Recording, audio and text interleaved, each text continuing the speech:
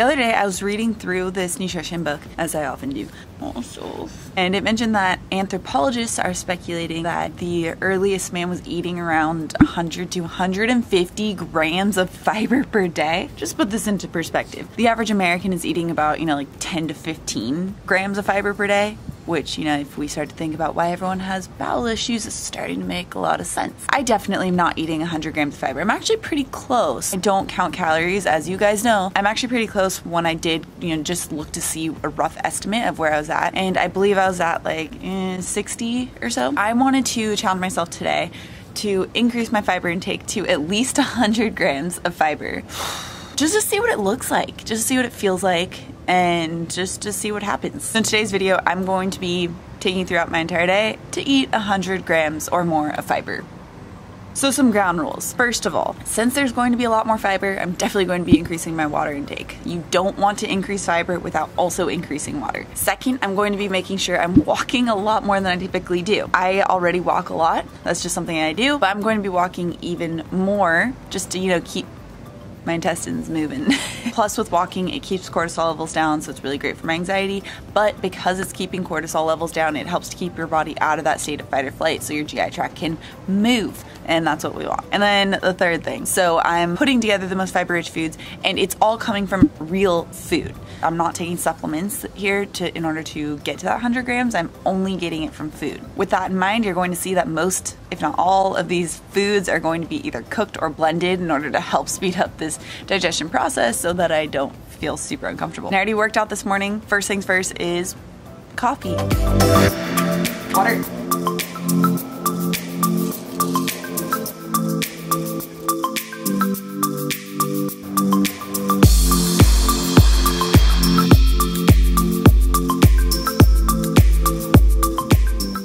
Smoothie base, high fiber smoothie base. This is actually the easiest way to get a lot of fiber. Weirdly enough, just lettuce and other greens don't have as much fiber as you would think. So I'm going to be really loading up with fibers in various forms of nuts and seeds in the smoothie. I'm gonna be using the last bit of my homemade coconut milk, about 10 or 12 ounces. And I usually never measure things just because I don't. I'm going to today just because I want to be pretty accurate on how much fiber I'm getting. The dog is really, really trying to play with me right now. So, use some collagen in here. Now comes the fiber. Shows how much I measure things. It took me like a while to find this just now. Tablespoon of chia seeds. Eating a half frozen banana. And these will actually have a little bit more fiber. This will actually have a little bit more fiber if you freeze it when it's not totally ripe, which is what I do. It'll have more resistant fiber, and that's what the gut bacteria likes to feed on, so it's perfect. Did I already put the chia seeds in? No. Wait, did I? No. A tablespoon of flax seeds. Another seed here. The seeds, again, are super high in fiber and protein, and also different types of fat. So it's going to get all three of those that are going to keep you satiated anyway. Half cup of blueberries. You know what? This is where I'm gonna eyeball it because this looks like about a half cup and I really don't want to have to measure and then clean up another thing. So that looks good. Ooh, almond butter. My birthday is actually will have already happened by the time this goes live. But I had my birthday party this last weekend, and one of my friends her family owns a olive oil and almond farm. They're like super Italian, which is awesome. She brought me over some almond butter from them. I'm super excited to try this out. Oh, Andriana, thank you. 2 tablespoons. Again, another source of fiber, vitamin E, protein, fat, all the things that we want in a smoothie. And then 2 Brazil nuts. It's actually pretty similar to what I normally have.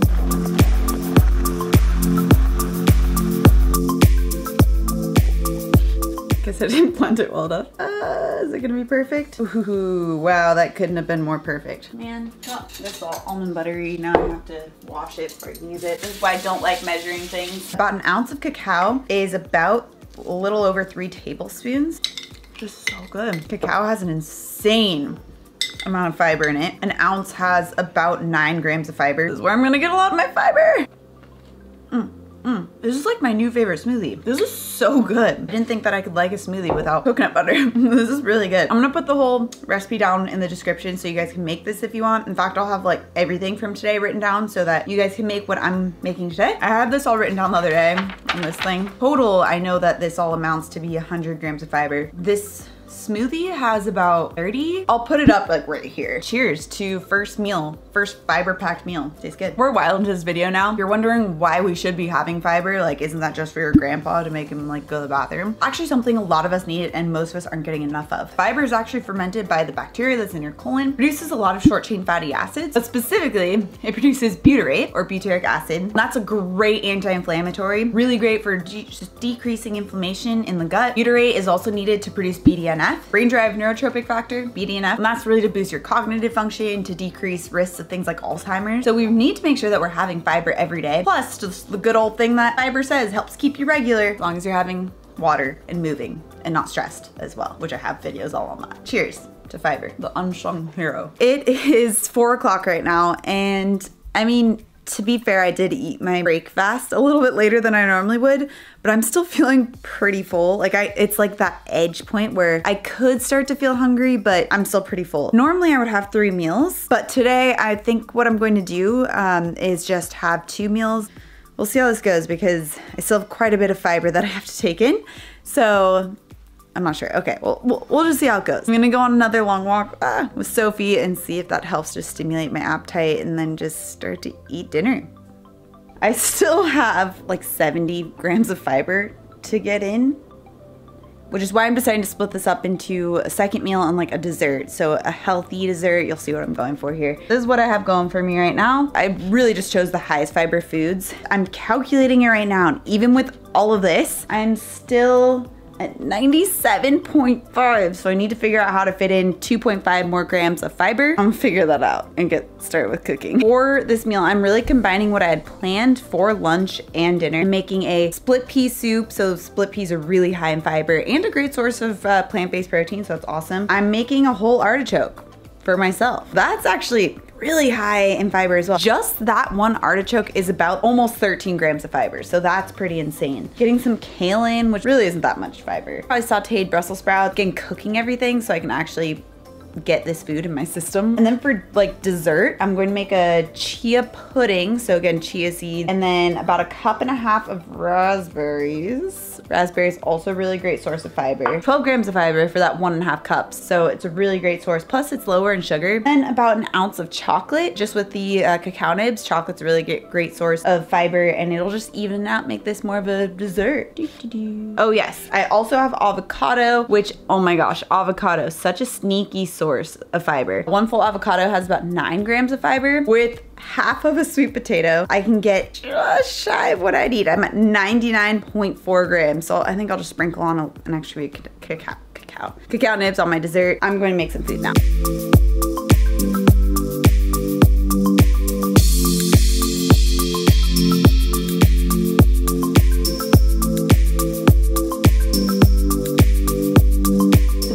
The completed product, full artichoke, the whole sauteed mixture of kale, Brussels sprouts, snap peas, avocado, the soup I made with the split peas and the sweet potato and leeks, and then this is going to be the dessert along with the chia seed pudding that I also have made. I'm going to top it once it's done soaking. So this is technically my second meal, but I'm going to be splitting this up into like a breakfast, dinner, and dessert, even though this isn't like, you know, a crazy dessert. You know, just splitting it up that way instead for today, since I did accidentally break my fast a little too late today, at least compared to my normal eating schedule. So I'm gonna eat this, end with the dessert of my raspberries with chocolate and the chia pudding, and we'll see how I feel. Do recap it then.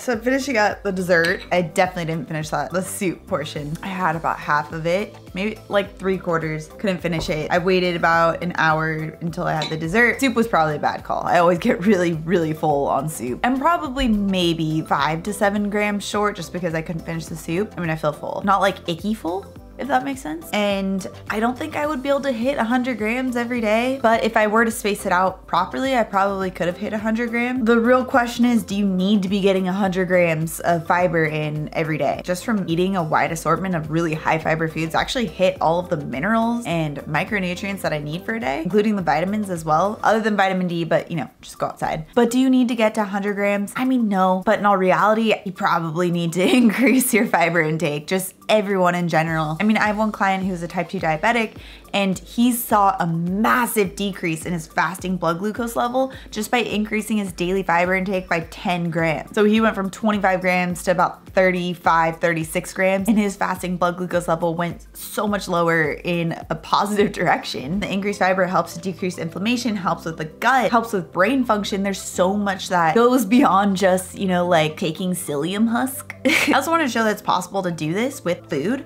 I mean, this is really similar to my normal diet, so it wasn't that far off. Really, I was just eating a lot more food, which is saying a lot for me because I do tend to eat a lot anyway. Contrary to what a lot of people were asking me about on Instagram when I mentioned this whole challenge I was doing, it's not like it stops you up. People's concerns were that it's going to cause constipation, but actually when you have a good combination of soluble, insoluble fibers and water, like I talked about, and you're moving and you're implementing the de-stressing factors that I always talk about, that's going to make it so your GI tract is moving along anyway. And the fiber really is an important part of stimulating your GI tract as well. It's just when you start to use supplements, that's where you can get into some problems on using the proper amount of fiber. So if you get it from food, you really can't go wrong. Just with my smoothie, I think that was like 25 grams of fiber. Even if you can implement the smoothie portion, which is also very similar to a lot of the smoothies that you use in the complete intermittent fasting bundle, then you're going to be getting at least 25 to 30 grams just from your first meal. So that's a huge step beyond the 10 to 15 grams that the average American is getting. I did talk a lot about walking. I walked a lot today. So I highly recommend that you check out this video next on how you can implement walking in order to tap into your fat burning mechanisms and stimulate your GI tract and even decrease anxiety. Also, if you love the science-backed information, make sure you subscribe right here.